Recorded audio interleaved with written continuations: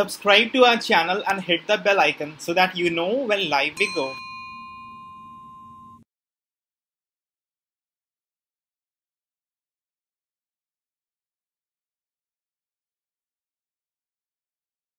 We'll begin with this explained article. Center constitutes 22nd Law Commission. What role does this body play? Central government has constituted 22nd Law Commission with a term of 3 years. The term of 21st Law Commission ended in 2018. In 2020, central government approved the constitution of 22nd Law Commission. After approval, the constitution of the commission was pending. And now finally the Law Commission has been constituted. We will discuss this topic in a little bit of detail, giving justice to the work that the Law Commission of India does. First of all, it is an ad hoc body. As and when the central government feels the need of it, it is constituted. Law Commission of India presently is a non-statutory body. Although the first Law Commission that was set in British India, that came out of a law. Law Commission of India is an advisory body which gives recommendation to the Ministry of Law and Justice. Basically, it works in close coordination with the Department of Legal Affairs. First Law Commission in India was established in 1834. You would like to remember this.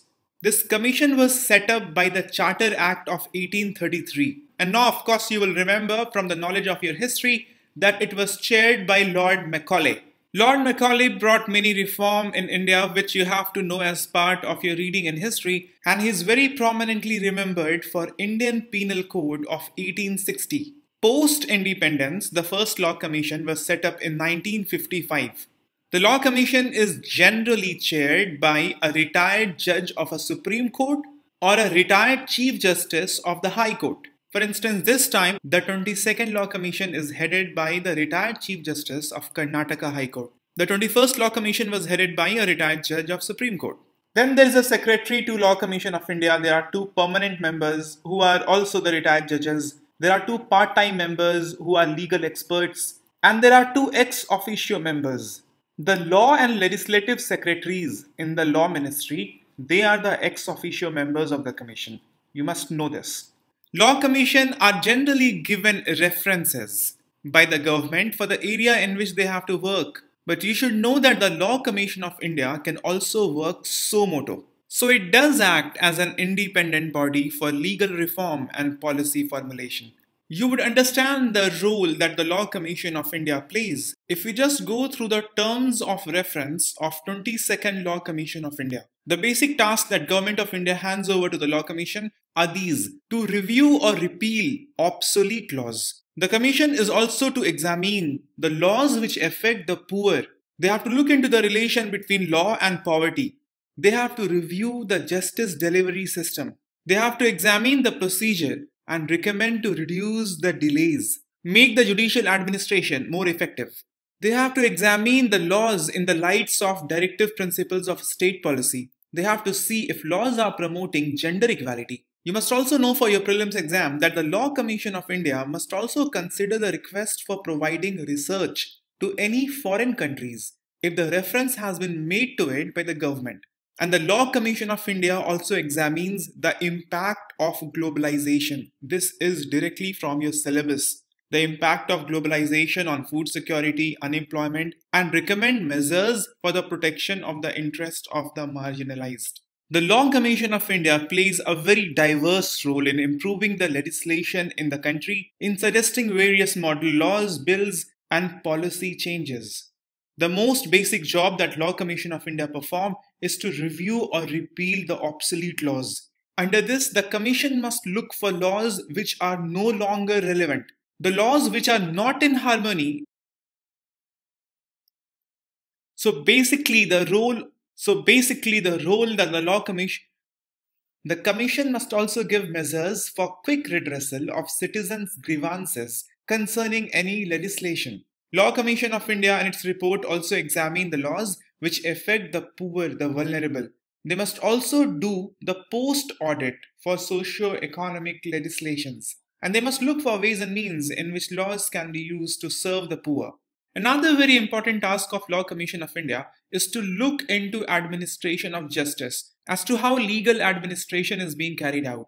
Law Commission of India suggests ways to eliminate delays, do speedy clearances, quick and economical disposal of cases, and all of these without violating the cardinal principle of justice and fairness. So Law Commission of India looks into the measures of using devices, using electronic devices, e-governance, live telecast of court proceedings, using various technology for evidence, for example, DNA profiling, etc.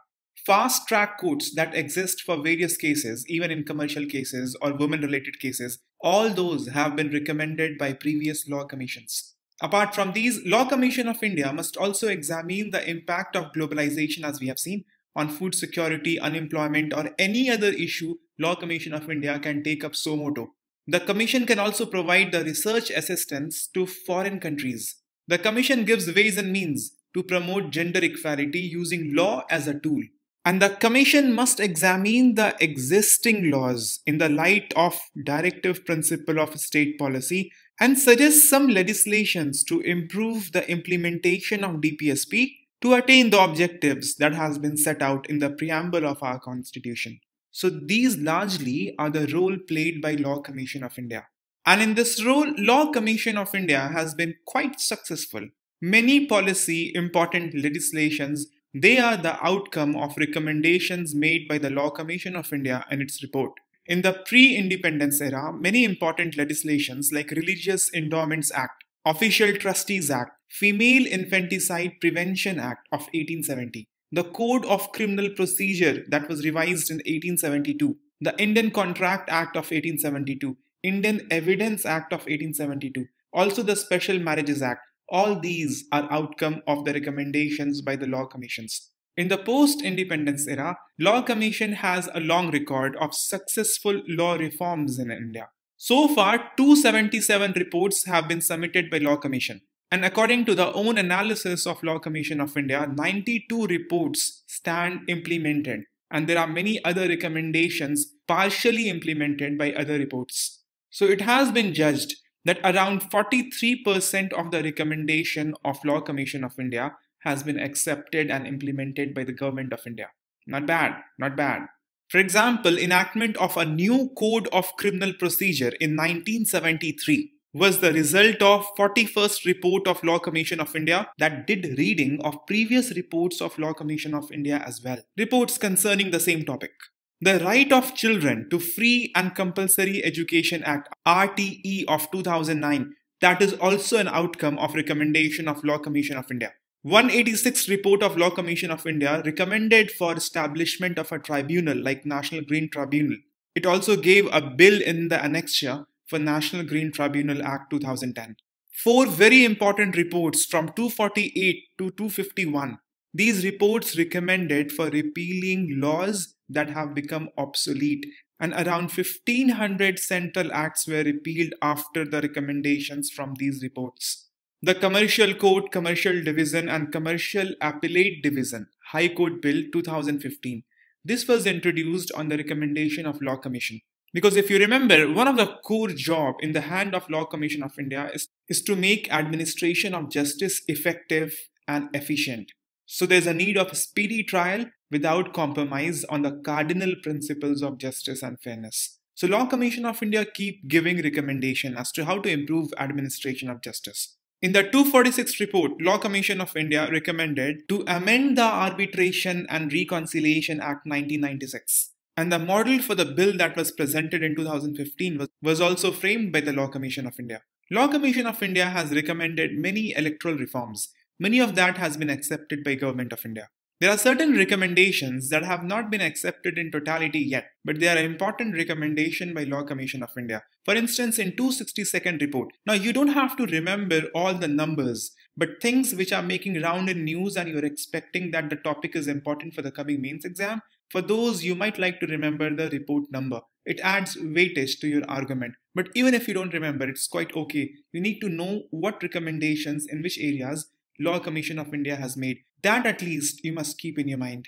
In 262nd report, Law Commission recommended for abolition of death penalty for all crimes except terrorism related offences and offences of waging war against the state.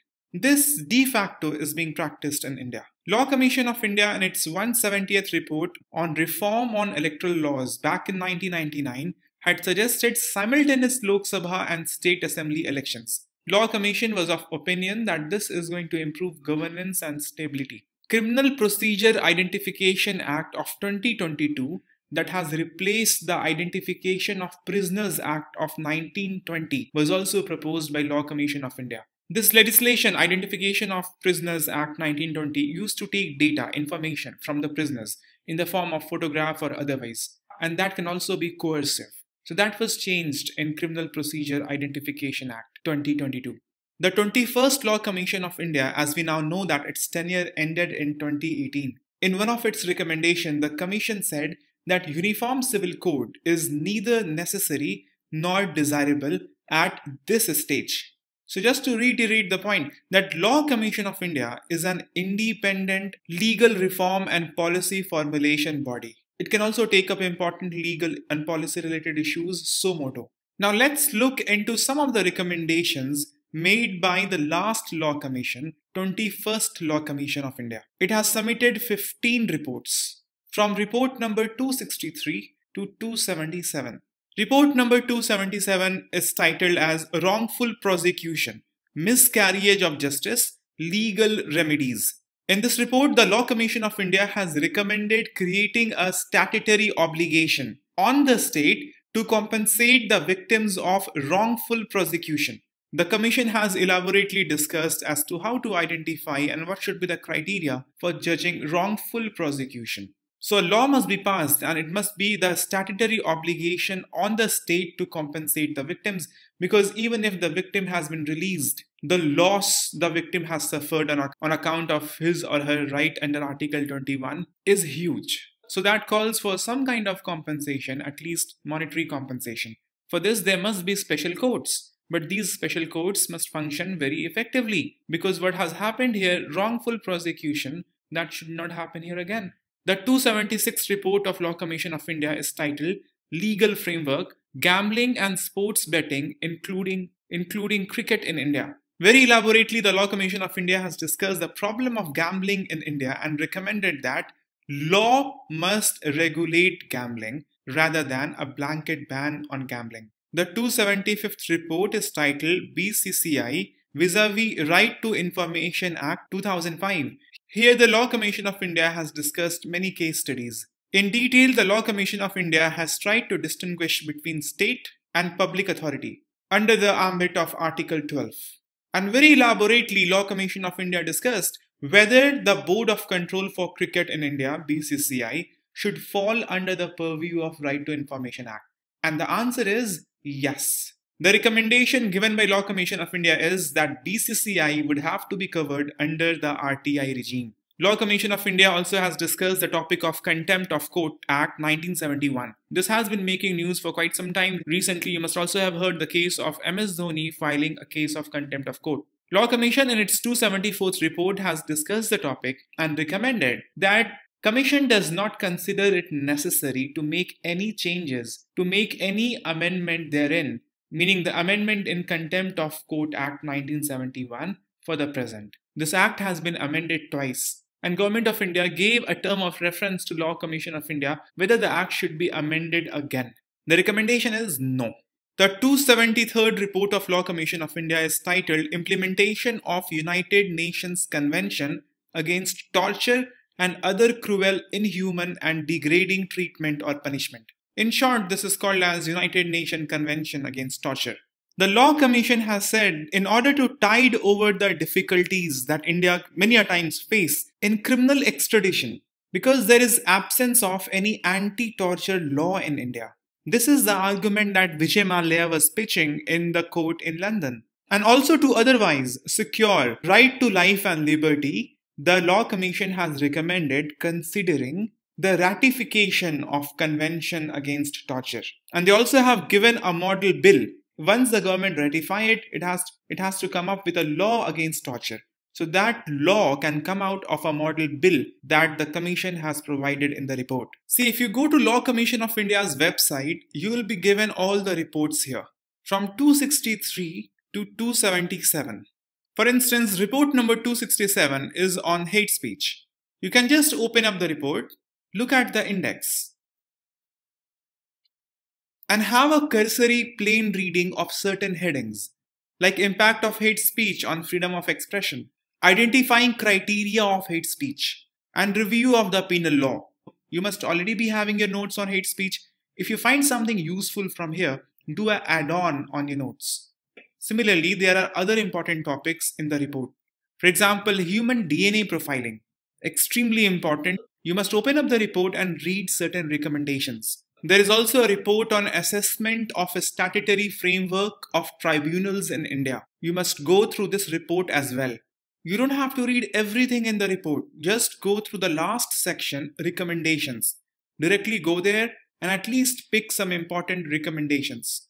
It will take only one sitting. Even if you just read recommendations of 15 reports, it will be hardly 2-3 pages. If you do it in a steadfast manner, only one sitting of 2.5 to 3 hours it will take to go through important recommendations of all the reports. It will be worthwhile for the mains exam, trust me. There is an article on the FAQ section in today's The Hindu. Why are talks on 1.5 degrees Celsius at a cliff edge at COP27?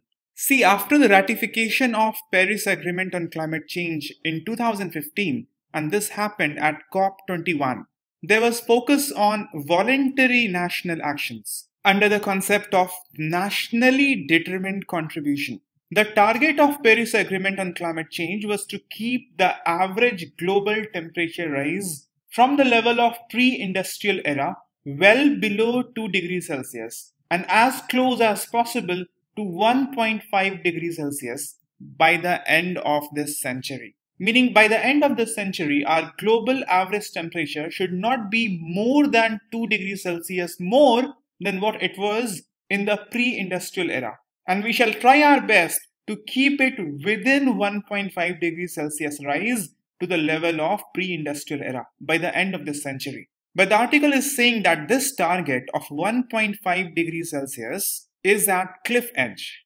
The scientific community is losing hope that the temperature can at all be controlled. The researchers, they are increasingly believing that the uncontrollable tipping point will arrive. It will arrive soon, leading to catastrophic climate change. Many scientific reports from the UN has been released ahead of COP27. They all suggest that there is a very narrow window available to close the emission gap.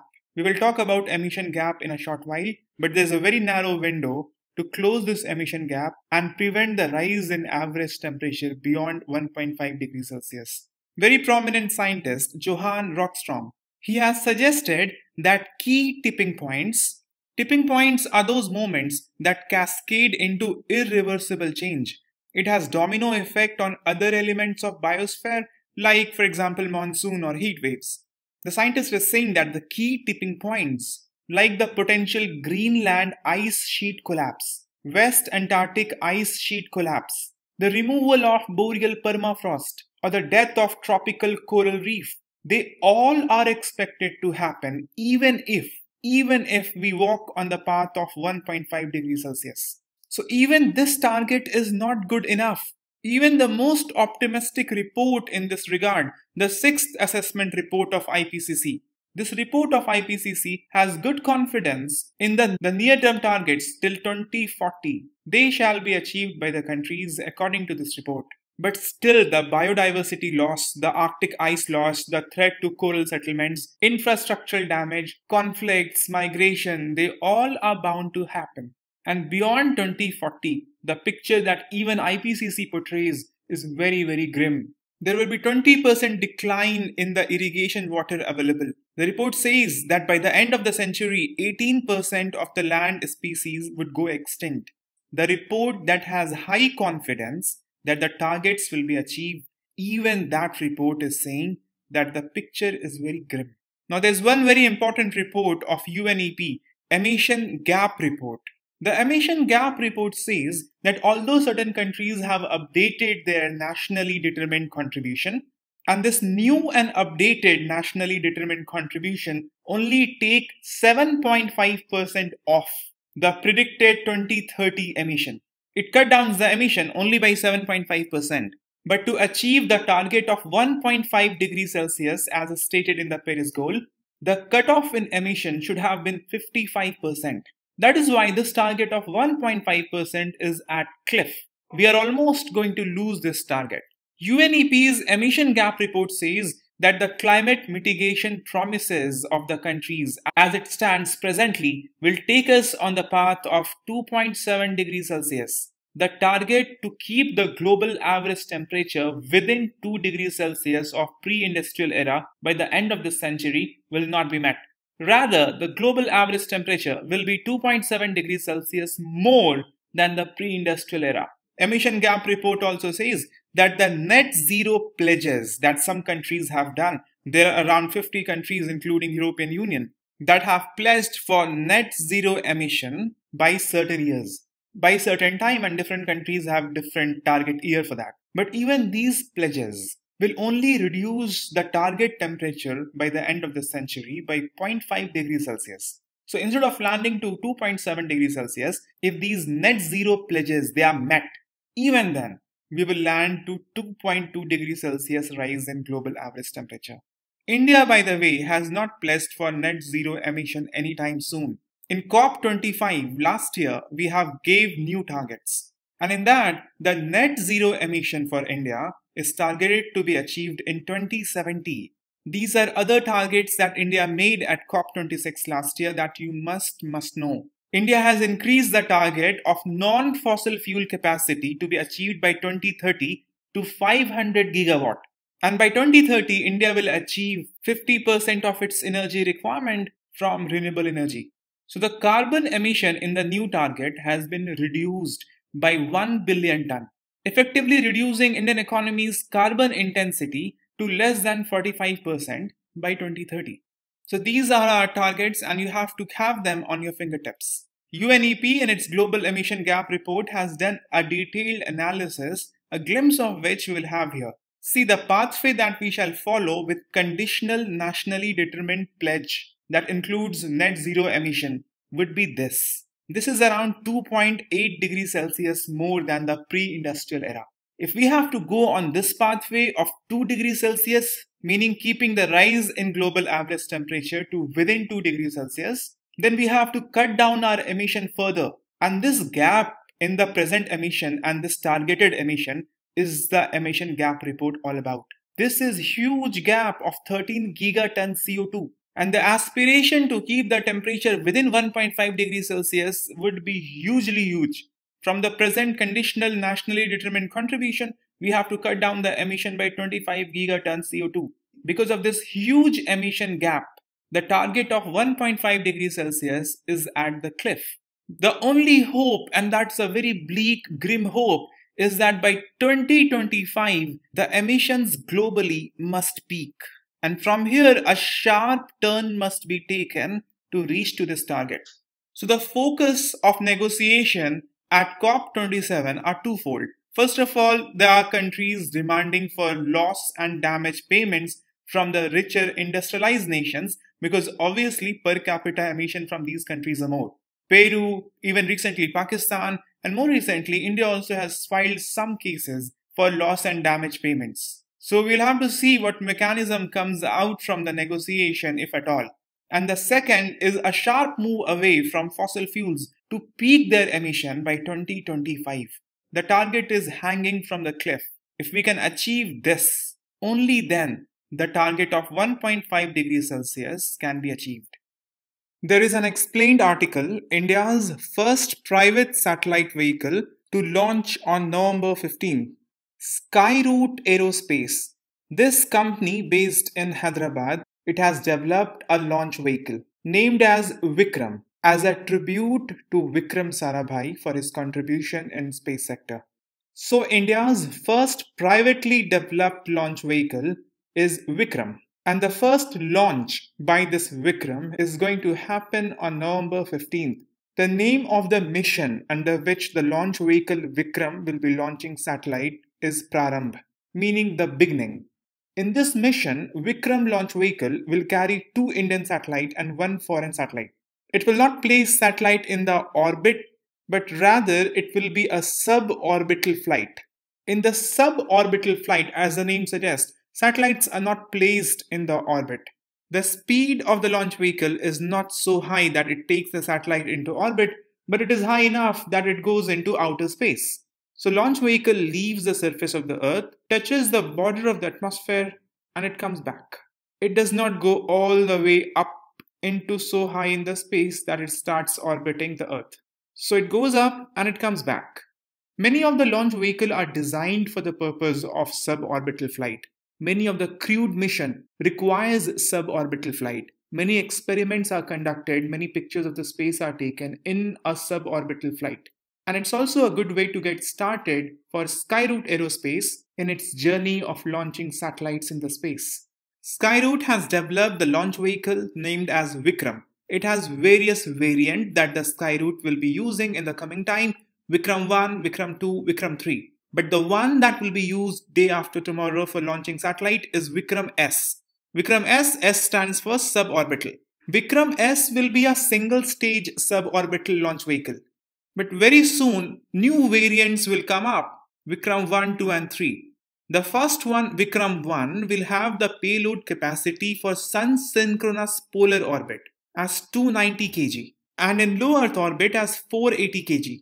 And with upgradation in the engine technology, in Vikram 2 and 3, the payload capacity will proportionally increase. Just to give you a little bit of perspective, in PSLV, the payload capacity in sun-synchronous polar orbit is 1750 kg. The same for GSLV Mark III is around 8 ton, 8000 kg. In the orbit of similar distance, in Vikram, it will be 290 kg. So you understand, this is for small satellite. Small satellite weighs in the range of 5 to 1000 kg.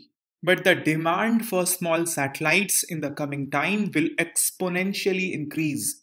Put in that perspective, this upcoming first flight of India's first private launch vehicle is remarkable. Although Vikram S is single stage suborbital launch vehicle, but Vikram 1 will have 3 solid fuel powered stages. And then there will be a final stage which they have named as Raman engine after Sir C.V. Raman. So there will be 3 solid stages, and then in the final stage there will be Raman engine. Raman engine will be powered by 2 fuels: monomethyl hydrazine, a variant of hydrazine, and nitrogen tetroxide.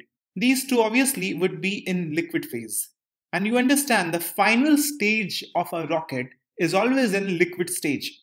The reason is, in the final stage, you have to do a lot of maneuvering. You have to control the thrust for landing. You also have to control the thrust for proper orbital placement. And control is not there in solid stage. In solid stage, the fuel burns in an uncontrollable manner, just like your solid fuels on Earth, like coal burns. You cannot control that. It will give you very high amount of thrust and burn uncontrollably. So in the first stage, when the rocket has to come out of the influence of Earth, in that stage, huge amount of thrust is required. So solid stage is best suited in the initial phase of rocket launch. But towards the end of the journey of the rocket, more maneuvering and adjustment is required, and hence you require a liquid stage.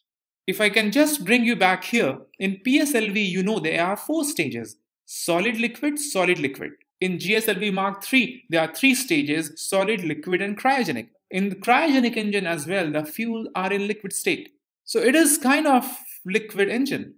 So in the first stage will always be solid stage, and the last stage will always be liquid stage. Vikram launch vehicles will also have capabilities of multi-orbit insertion, which is a requirement of launch vehicle launching small satellites, because it may carry multiple satellites and it then must have the capability of multi-orbit insertion. The higher variants, Vikram 2 and Vikram 3, will also be capable of interplanetary missions. It is claimed by Skyrocket Aerospace that Vikram rocket can be assembled and launched within 24 hours from any launch site, and it will also have lowest cost in the small satellite segment. See, this is no mean feat. A startup has started to launch satellite in India. Things that Elon Musk, Jeff Bezos, they have been doing. So it is like we have entered into space 4.0. And if things goes on really well from here, India has a chance of becoming leader in the space sector. The potential of private entrepreneurs and startups in space sector in India is huge. The concept of Space 4.0, as you understand, is analogous and linked with Industrial Revolution 4.0, where everything is intertwined. Not only that, at the level of administration and governance, private sector, public sector, NGOs, individuals in society, they all collaborate together. It is estimated that the global space business is around $400 billion and it will go at least to 1 trillion by end of 2040. But presently, India spends only around $1.8 billion. So the potential of growth is huge. Even though ISRO is doing exceptionally well, but India, on an average, launches 5 to 7 satellites per year. And this number for China is around 15 to 17. ISRO is restricted in the number of launches every year because of low in-house capacity. Privatization of the space sector and more participation of private industries and startups that can help ISRO by around 30 to 40% of their work. Even presently, ISRO take help of private sector in terms of procurement of sensors and assembly of microprocessors. But this collaboration can be enhanced even more, where ISRO can focus on more advanced missions, like human space missions, and other work like development and assembly of launch vehicles that can come in the private sector hands. Private sector obviously will bring more innovation, as has been done globally in terms of reusable launch vehicles. The company Skyrocket that has developed Vikram has conviction that sooner a day will come when launch vehicle services will become as easy as booking a cab. In the coming times, the demand of launch vehicle and satellite data is going to increase exponentially. The new technology of artificial intelligence, Internet of Things, the ongoing Industrial Revolution 4.0, the demand for imaging, maps, satellite data, for urban planning, for agriculture, for disaster management, everything is going to increase. This will call for higher throughputs, improved technology in terms of radar, better thermal imaging, and more demand for launch vehicles. And all this cannot be done alone by one central agency, ISRO. So the doors for private sector in space sector had to be opened. And India has done that already in June 2020. India has opened up the space sector for private sector. India has allowed the participation of Indian private sector in the entire domain of space activities, from the stage of aiding the development of satellites to launching satellites to providing satellite-based services. Everything now can be done by the private sector. And once you open the sector, the next obvious thing is to regulate it. And for that purpose, Space Activities Bill 2017 was brought. It remained actually at the draft stage, and that is the status that it still holds.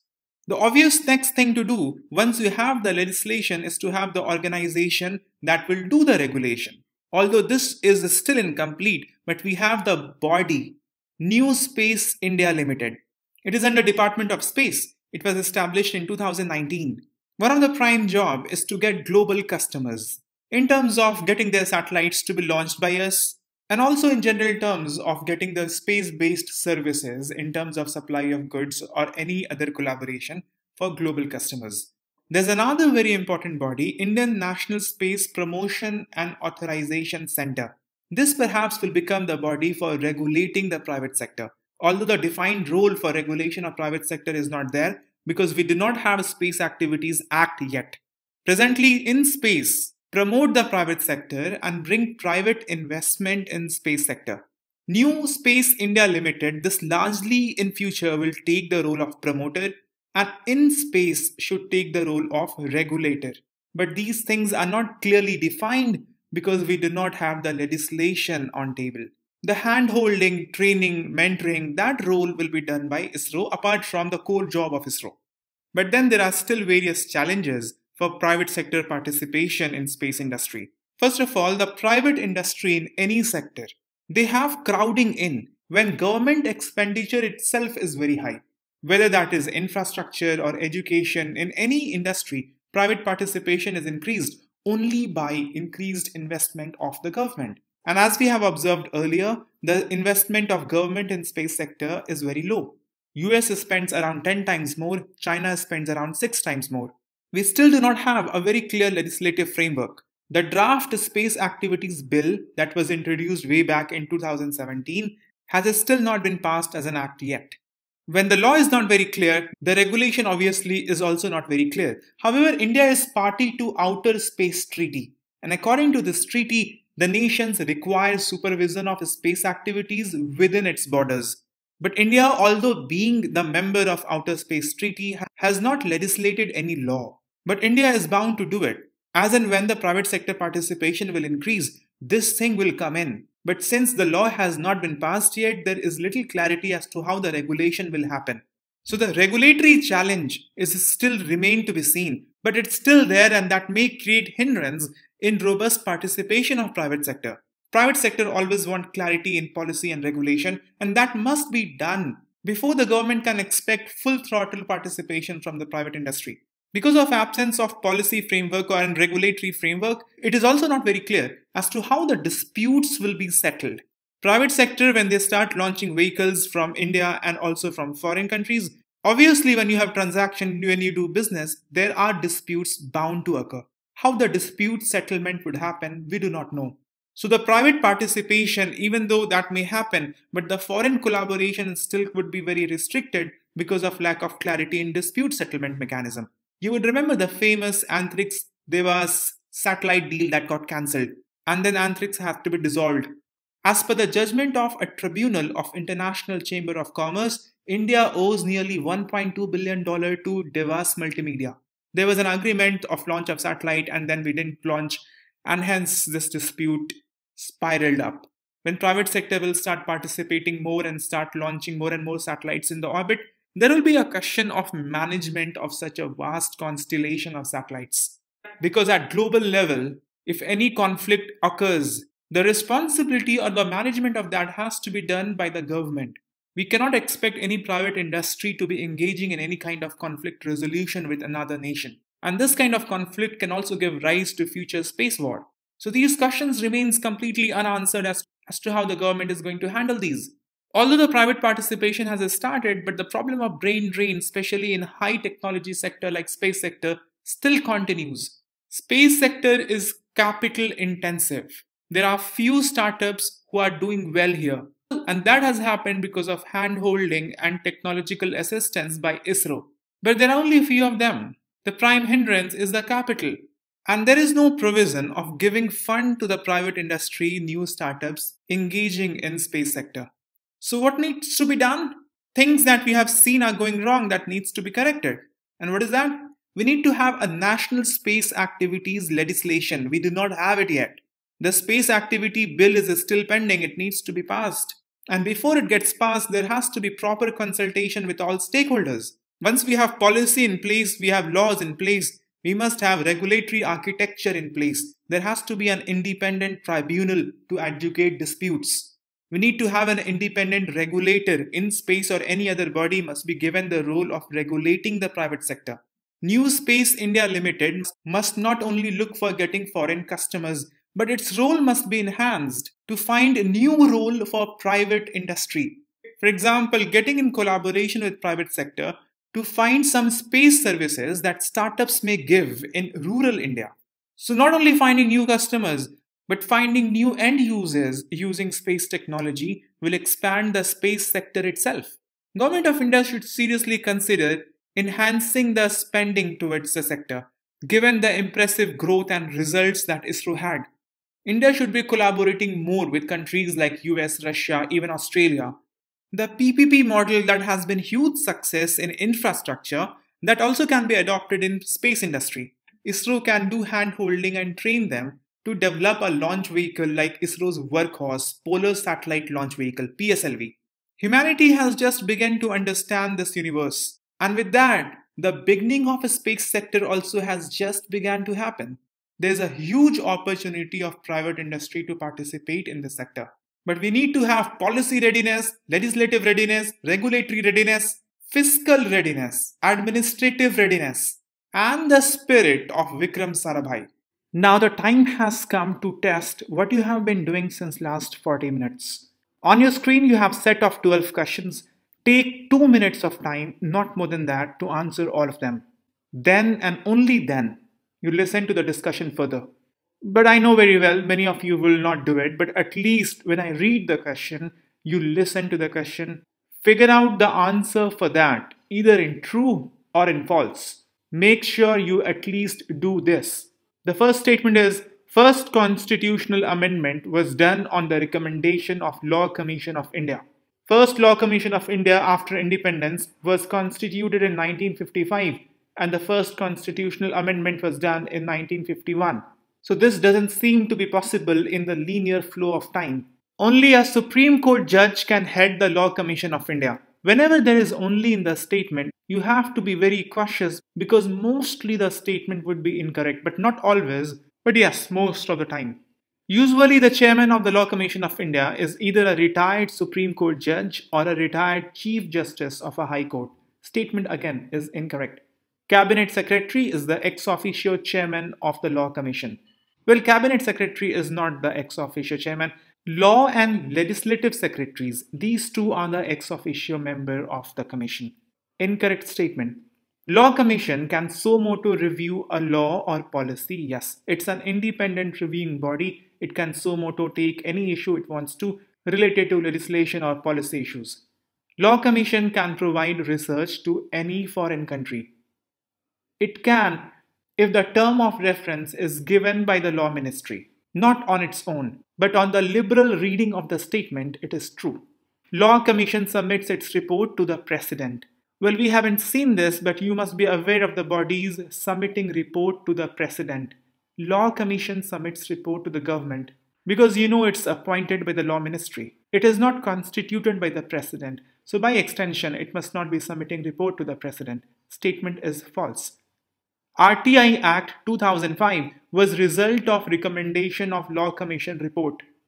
We have seen earlier many achievements of Law Commission in terms of its recommendation getting accepted. But RTI was not one of that. RTE indeed is, but not RTI. Related to RTI, you must be knowing Mazdoor Kisan Shakti Sangathan. The social movement by this organization resulted in the fruits of RTI. Emission gap report is published by World Economic Forum. We have seen this emission gap report is a very important report of UNEP. Statement is false again. India has set the target of net zero emission to be achieved by 2040. The target is to be achieved by 2070. India is a member of Outer Space Treaty. It's correct statement. But despite being a member of Outer Space Treaty, India do not have a national legislation to regulate private sector participation. Vikram 1 launch vehicle will have cryogenic engine at the first stage. Cryogenic engine with huge difficulty, huge endeavor, ISRO has been able to design. It's a very complicated craft. So immediately handing it over to private sector doesn't seem likely. Moreover, Vikram 1 launch vehicle will be used for small satellite. So even from design perspective, it doesn't require cryogenic engine. Cryogenic engine ISRO is using in GSLV, not even in PSLV. And the payload capacity of Vikram 1 will be even less than PSLV. So it doesn't make sense that Vikram 1 will be using cryogenic engine. India has allowed FDI in space sector in the automatic route. FDI is there, but through government approval route. On case-to-case basis, government allows FDI in space sector presently. With increased private participation, there are demands that space sector be open for FDI, but presently, the statement will stand incorrect. Thanks for being with me. Hope you learned something today. Goodbye. Take care.